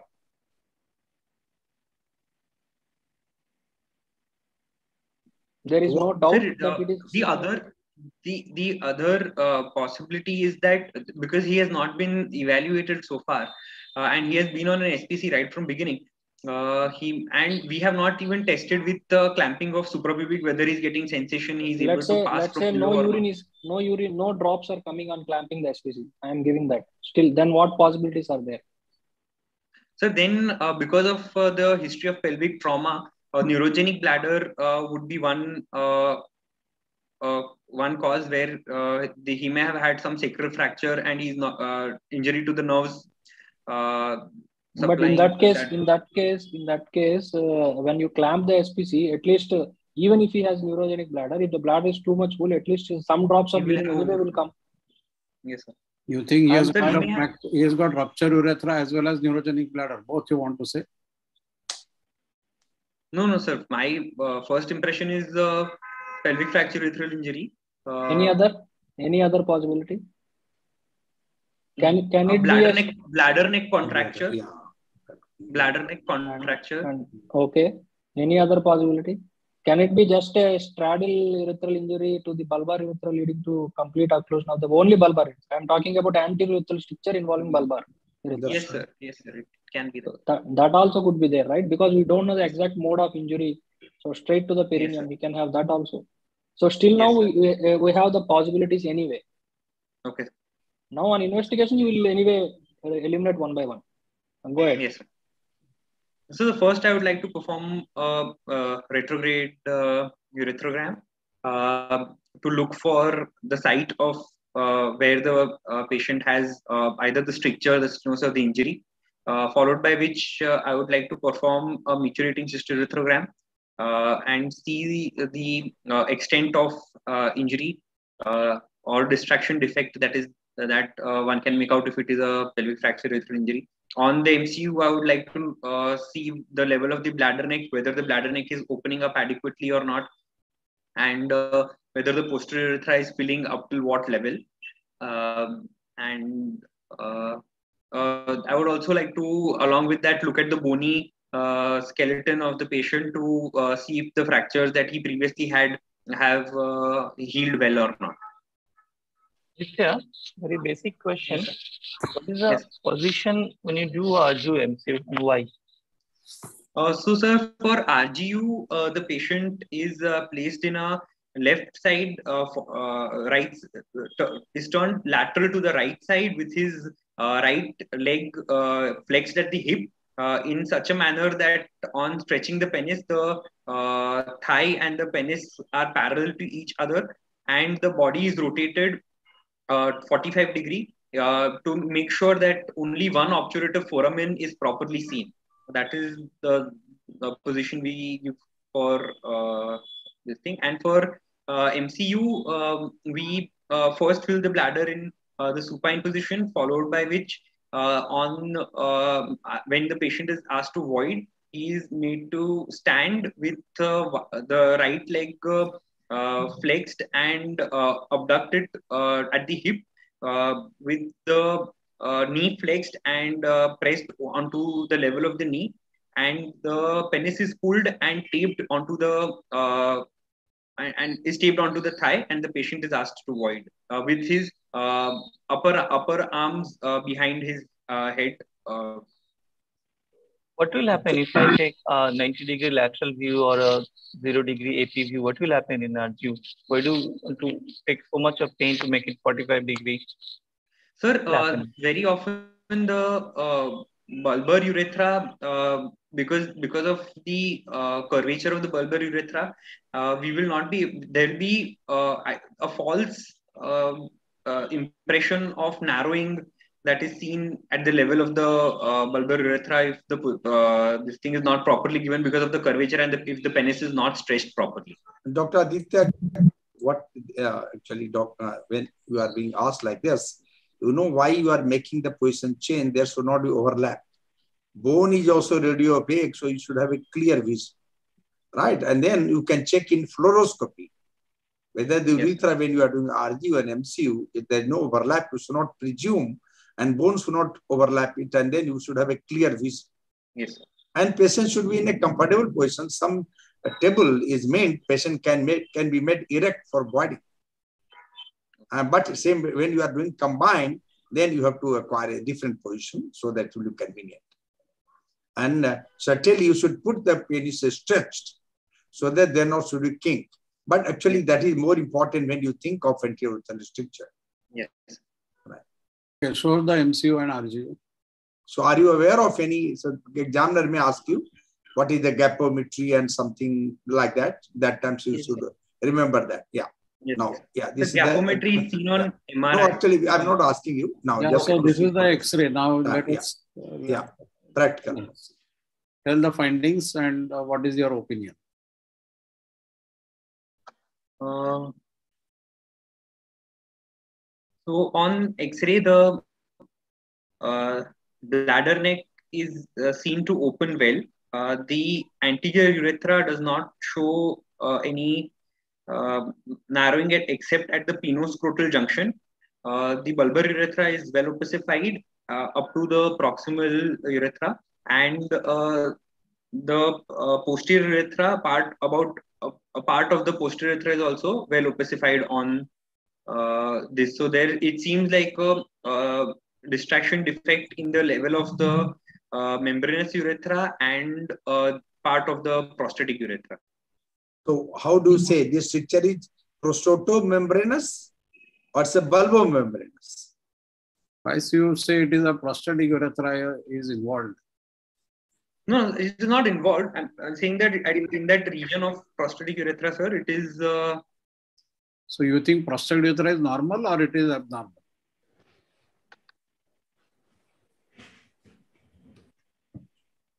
So now you know the age of the patient. What do you expect the size of the prostate of this person so that you can imagine what has happened? Yes. How much do you expect the length of the posterior urethra? He's a young. Yes, he's a young male. 30 years. He's a 30-year-old male. 30 years old. Yeah, 30 years old is 30. You must remember all these points in a chronological order so that you should not forget it when you are replying. Because is a patient given to you. This is by luck. This patient has come to you. And what examiner tends to see whether this person, if this person comes to this doctor or this urologist, can he treat him? Basically, has he got developed a good concept? He may not be an expert, but does he know? Has he got the basic training to evaluate and to progress, to assess this person? Does he know how to proceed for a given case? So that is the idea of the examiner, right? So now in this case, what do you say? Now, when you see the cystogram, the filling phase, you see posterior urethra is seen. Now, say when you have taken the MCU, combined RU and MCU, you see posterior urethra is seen. Does it say that it is a patient going to be incontinent? Falling urethroplasty. His bladder neck is well preserved, and which is why he's likely to remain continent after our intervention. However, but on filling phase, the bladder neck got open. Yes, it's a full bladder, and the ideally it should not open, right? Yes. That's good. Okay, yes. Are you happy with this fill? Full bladder neck is you open, think or bladder neck is incompetent? Bladder neck is incompetent, yes, sir. How do you say that? So because on filling phase, this is not actually this is the full bladder cystogram film on which the bladder neck has opened up to the level that is seen again on the double-ogram when the patient has been asked to void and we have injected contrast from below. So he may, and the membranous urethra is also not seen in this film. So you are suspecting bladder incompetence. How do you confirm that? Does it change your management? Or you just ignore it, forget it? उसमें कौन सी बड़ी बात है? So bladder neck incompetence will I say that when we are filling the bladder, actually patient had got a sudden urge and he has just opened his posterior urethra, his bladder neck. That's why this film has come up like this. Yes, sir. So how do you confirm, in short, when you see such picture, how do you confirm that there is a bladder neck competence is there or it is incompetent? You have to have some confirmation, no? As Dr. Devarna says, that with the small capacity bladder, he may have urge, you are filled up. You are filling up, he has urge, he is passing, he is straining.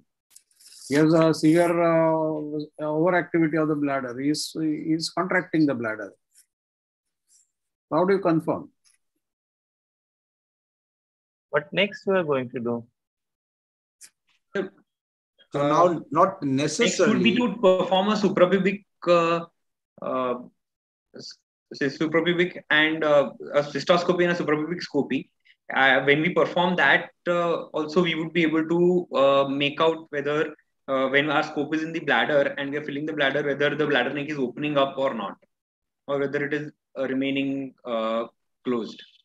What is the specific things you should look at bladder neck to predict that this patient has a bladder neck injury or this is a normal bladder?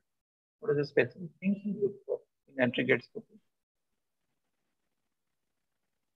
How does a normal bladder neck looks in antegrade scopy? So when the examiner is asking such question, what you are going to look into, look for when you are doing scopy through the suprapubic tract.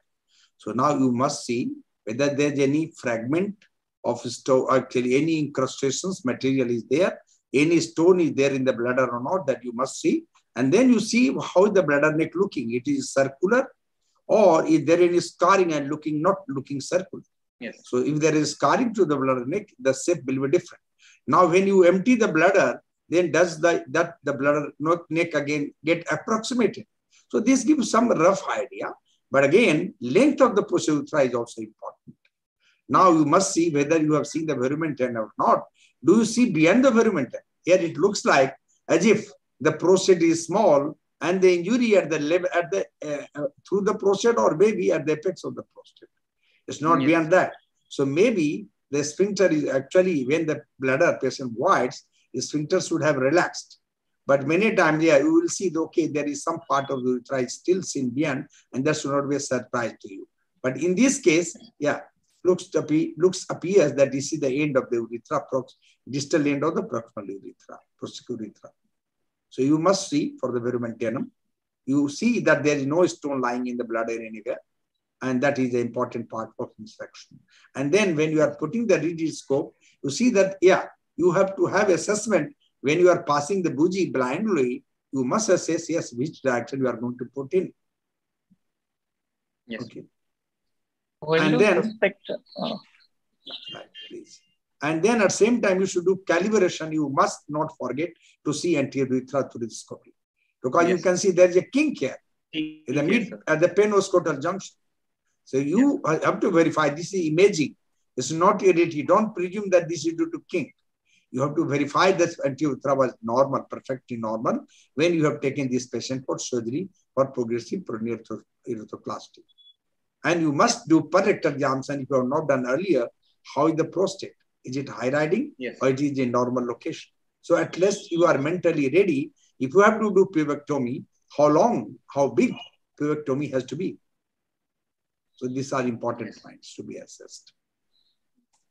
This is the patient. So what do you think? This is going to be an easy operation or difficult?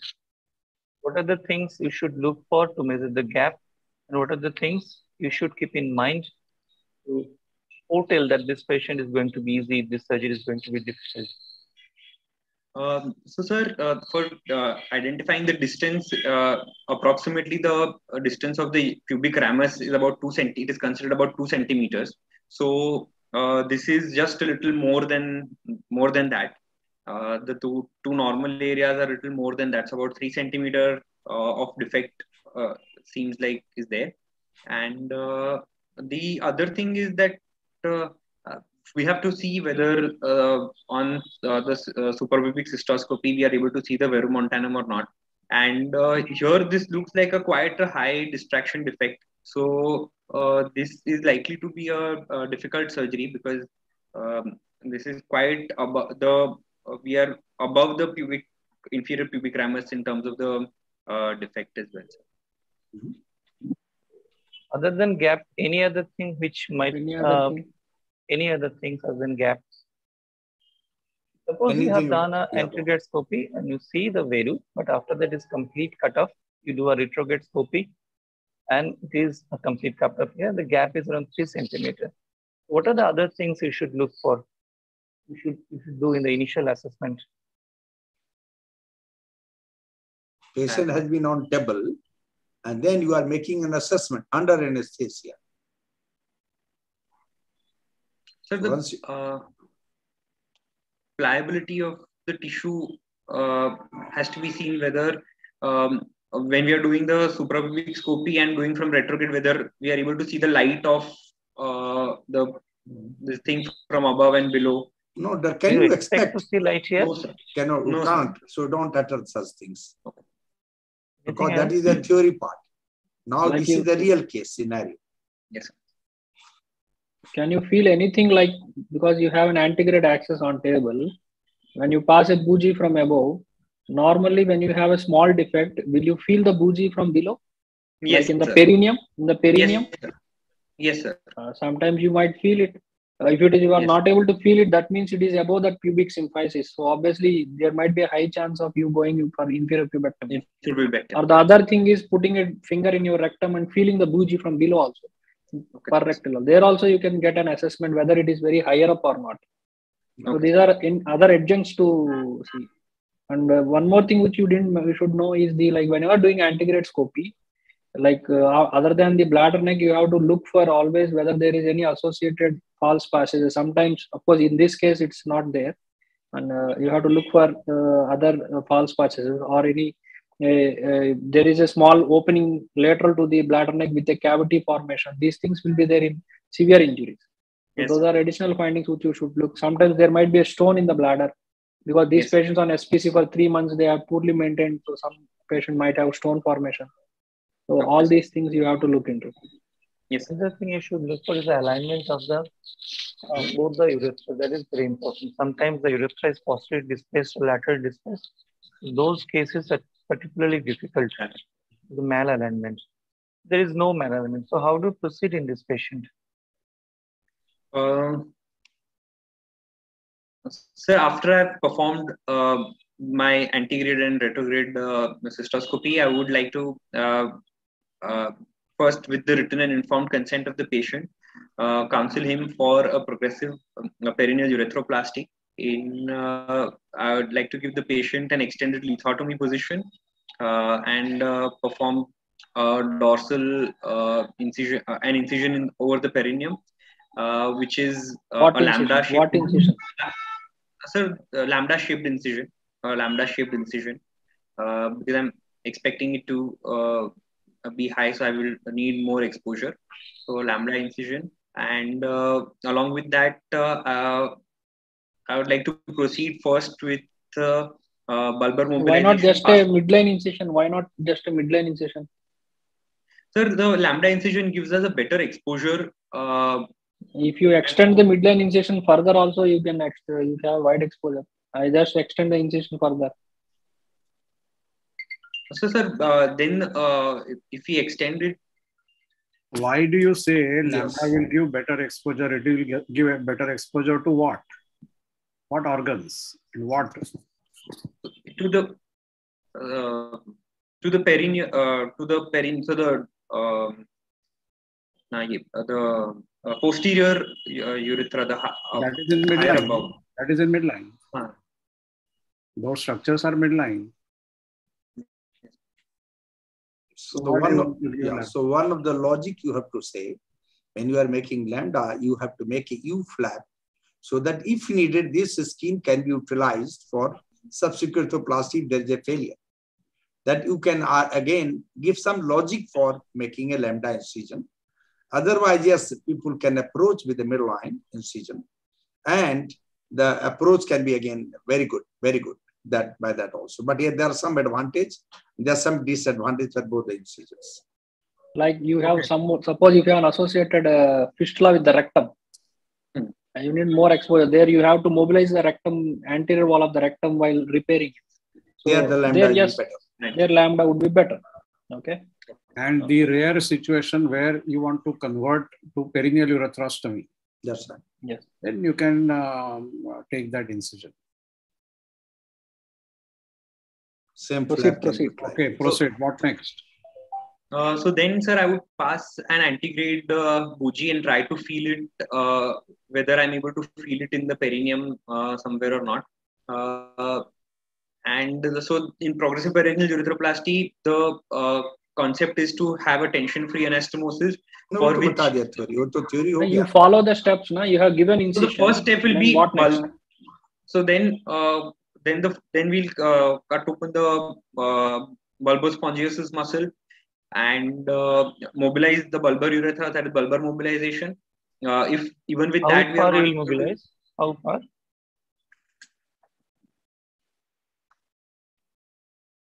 So how far will mobilize the bulbar urethra? So right up to the area of the normal. Distally and proximally you have. Proximally it is cut off. So proximally, and we mobilize it distally so that we can get more length. So how far? Distally how far? Like beyond this point, if I mobilize further, there is a problem. What is the problem that is going to occur? So with if we excessively mobilize distally, then there'll be penile shortening, curvature of the penis that can happen. So that is beyond the penobulbar junction. If you go beyond and if you pull it, obviously the cordy will be there. And also unnecessary excessive mobilization is also not needed because you are going to hamper the vascularity. Devascularization. So you will anyway hampering the vascularity. So how much is needed? That much only you have to do. See, Aditya, yes. And in a third year exam going, we don't expect that you are showing any, as Dr. S.K. Singh told, that you may not be expert, but you must know the concepts. So the next concept which we want to ask you is that suppose you want to approach the proximal urethra. You have taken care of a distal urethra. It is not failed. So what steps you will take one by one? That's it. 1, 2, 3, 4. That's it. We don't expect anything, any expertise from you. Yes.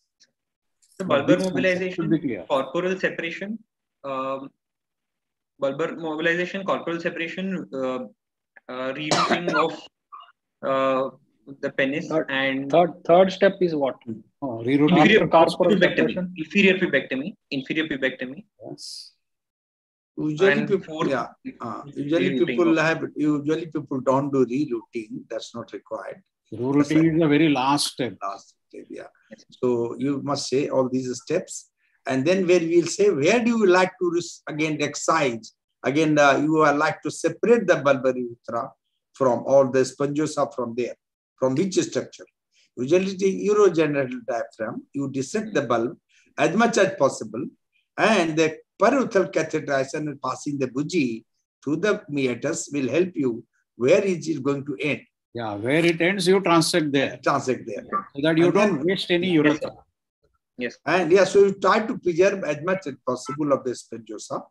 And then you will see, you will start cutting from the distal, proximal, until, because when you pass the Foley's catheter, it's a preferred, because it's a soft structure, will not cause any injury. Maybe 16 French Foley's catheter in this adult, or maybe 18 French Foley's catheter, and then you cut beyond that.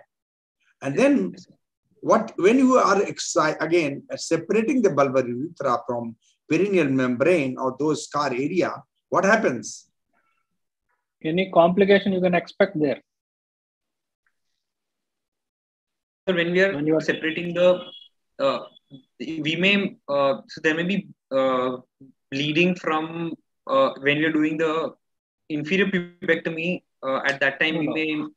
I'm not talking about inferior pubectomy. When you are like transecting the urethra and delivering it out, at that time, any complication you can expect, and how can it be avoided, and how you should be careful there to prevent that complication. Any other injury other than the urethra?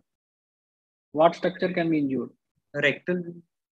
So Yes. now the Rectal injury. yeah. So anorectal area, you will see the rectum, the anorectal junction that comes anteriorly, and the the anal canal goes posteriorly from there. So if there is a severe scarring, should not hesitate in again putting the finger in the rectum before again transecting through the fibrous tissue. What else? What else complication? Anything else? There may be bleeding most. Yeah, sometimes you have to be careful when you are cutting bulbourethral artery. Bulbar artery Again, will get that will, so that will again the blood invariably the again, bulbar artery yes. will get transected and it will start bleeding. Yes. Yeah, and then A maybe good sign or a bad sign? The bleeding from the bulbar artery is a good sign because it means that there is the vascularity of the penis is preserved. But now you are transected. Yeah. So Now you are transected. So whatever good was there, you have now damaged it. So now good sign you have converted to bad sign. So would you like to do, well, actually sometimes just to misguide the examinee, the examiner may ask you, would you like to preserve? Would you like to do again bladder, again the bulbar artery preserving surgery in this case? Yeah, would you like to do that? That's a very common question. Just to know whether just you to know your concept. Why not? Because see, the blood supply was so good. So now he will ask you, why not to preserve it? Would you like to do bulbar artery preserving urethroplasty? Preserving urethroplasty? Dr. Aditya? Because then you can't again bridge the gap. You have to bring this bulbar to the apex of the prostate here. So that is not possible, right? But yes, that's why the good blood supply is a good sign, because in that case you can be assured internal pudendal artery has not been injured. Yes. So therefore you feel the deep dorsal artery also is good, going to be good, which will supply the urethra retrogradely. That is assessment you can make. Okay. Next step. What to do now? After urethra is mobilized and transected, what you are going to do there? I think we have to be again. I mean, you can finish it off. Crural separation, you have said. Another 5-10 minutes we should finish. Let's suppose in this case I have done crural separation, and even I am unable to feel the bougie there. Still. Then next step would be inferior pubectomy. So inferior pubectomy, whenever you're doing inferior pubectomy, how to prevent injury to the dorsal artery of penis while doing inferior pubectomy? Because dorsal arteries are there lying on that only, right? So Aditya, actually the examiner will be interested in whether you have been watchful or not. Because what surgery is, you have to learn good anatomy. Yes. Then only you can make it. There may be some deviation, anatomical abnormality that you have to assess by again fracture pelvis, knowing what sort of whether the ischial tuberosity is deviated, whether it was fractured to the ischial inferior pubic rami or not. So then, because crura remains attached to that. And this is a common question that when you are doing inferior pubectomy, how to prevent damage of the dorsal artery of the penis? This is a common question. Yes. But this is the only blood supply to the urethra after transection of the bulb. Yes, sir. Do you know or not? I don't know, sir. Right. So in that case, you have to say, because you have to go, again, you have to see where is the deep dorsal vein. How many deep dorsal vein are there? And how many deep dorsal arteries are there? So that again question. Two deep dorsal vein and one deep dorsal artery. No, this is the only part in the body where arteries are two in number and vein is only one. Yes. This is the basic concept. And then another area is called again costal artery and vein. That is another side where arteries are two in number and vein is only one. So that's the anatomy you have to remember. So deep dorsal artery vein is the median structure. You have to look for it before infiltropectomy. And then if needed, you have to ligate because you have to do hemostasis, maybe when you are doing infiltropectomy. And then in that case, now you have to make immunoine incision on the pubic, on the periosteum. Periosteum. See, and this is important. Is that periosteum, once you cut the periosteum, your dissection should be subperiosteal. Subperiosteal. Because the crura is not attached to the bone. All these arteries that come superficial to the periosteum. Therefore, if you separate the periosteum, push it again laterally, arteries are also likely to get pushed laterally. So therefore, you have to make the infiltrative area raw. Again, only bone will remain there, and then subsequently you start nibble it. Do you know the instrument used for inferior pubectomy? What are the equipment required, and what is the bone hammer and jaw. The bone hammer and... No, so that is a separate name for the instrument. Yeah, so now you have to know this one, Ronger. Ronger, then again the bone nibbler. Have you seen ever these equipments for infiltropectomy? So bit by bit you have to cut. Yes, sometimes you will, even the periosteum, so you can use the chisel and hammer, but you have to be careful because that direct impact will lead to fracture subsequently, and you are likely to leave some bony fragment here and there. Therefore, you have to be very balanced. Last 2-3 questions, and then we'll wind up. Yeah, that's right. Right. So now you have done pubectomy, which is oozing, and you want to have a clear, again, field of vision. Because the bone, cancellous bone will start bleeding. And the area always you will go on sucking. It is not clear what you will do, how you will create hemostasis. This is another knowledge that with the general surgeon usually apply. Pardon? So there's a bone chalk that we can apply to. Have you ever seen it? Okay, Dr. Aditya, have you ever assisted and seen? What? Bone wax. Bone wax. Bone wax. Chalk. Bone wax. Bone wax. Chalk, wax. Yes, sir. Yes. Chalk means something hard. Yes, sir. Chalk, sorry, which gets brittle. Wax. Which gets brittle, right? So you must know all these points because these are the usually. And how does it cause hemostasis? What you do actually to the bone wax?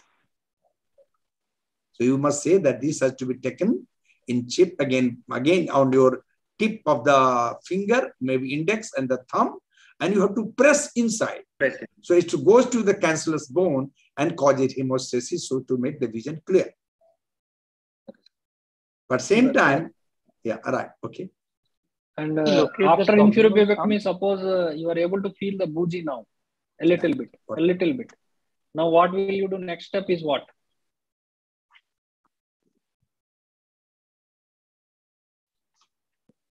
So you can see that, right. Yeah. So what he is trying to say that you are feeling, okay, there is something like bougies, they are likely to be there. So what is intervening in between is the scar tissue. Right, then this was, the bone has now the hematoma and that area has been scarred. So there is some tissue which you have to excise. But same time now you have to be careful where to excise. Okay. Yeah, right. Right, so there, Devanshu, any last question you want to ask? Last question is, how do you locate the proximal stump? What are the methods in difficult cases? So we can pass a flexible cystoscope. For the first and the foremost is we usually pass a Bucci blind through the suprapubic tract. The other is that we can pass a flexible cystoscope and then assess the light that from below. That is second. Anything else? We can inject methylene blue contrast. How can you see methylene blue until you divide the urethra? You cannot feel the bougie, you cannot see the light, then any other options you have?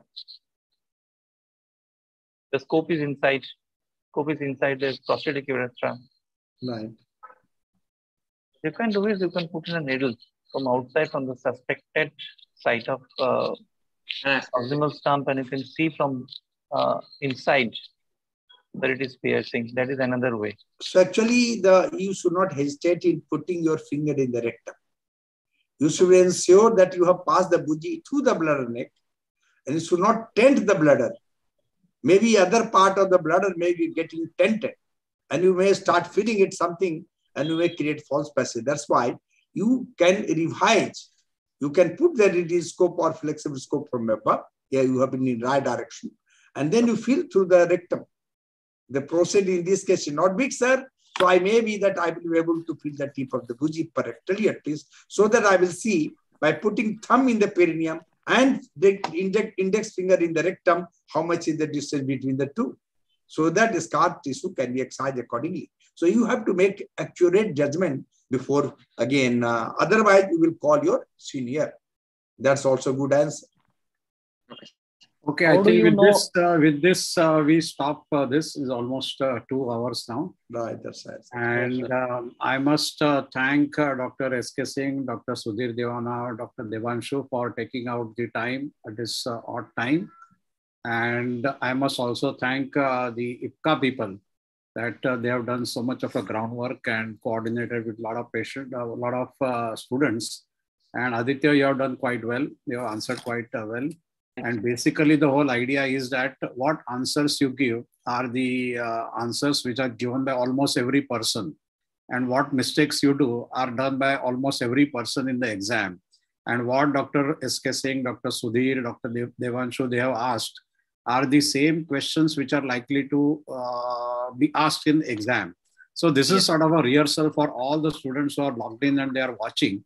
This is a rehearsal for you. So remember, this also is giving you the idea that these are the current examiners.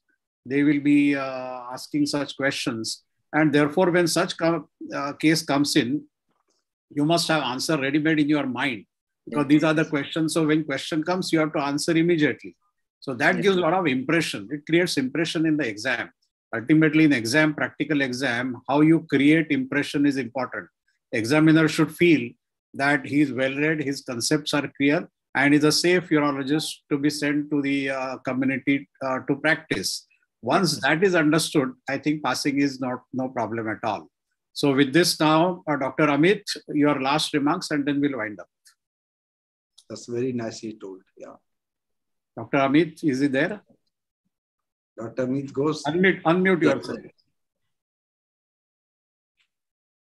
Amit, you have to unmute. Yes. Okay. I think this was a fantastic class. I think the first theory was by Dr. Devana was really good and useful. And the Viva also, I think people must break the fear of S.K. Singh through after this. All right, good, very nice. That's good. I think, stricture is a very common problem. I think no examination of urology is complete without dealing with the stricture urethra. So you are likely to get one case at least. A diophthalmic stricture or post-diophthalmic stricture. Yeah. So again, that's why they have chosen. Your face, Dr. S.K. Singh. So your half work is done. You should now, Aditya, you should now aim for honors marks. You conquered S.K. Singh. Right. That's it. You have passed the exam. Yes, you have passed the exam. But yes, you should score a higher mark. That's right. Thank you, everybody. Right. Okay, thank you very much. Bye. Yeah, nice to meet all of you. Thank you very much. Bye. Bye. Good night. Good night. And all exam going, my best of luck to all of you. Yeah, perform well, study well, serve well, then you will learn. We are not leaving you. You're going to come back again. Thank you. Thank you, Goza. Bye-bye. Bye, Dr. Sudhir. Thank you, sir. Bye, Dr. Devanshu. Bye, Dr. Aditya. Bye.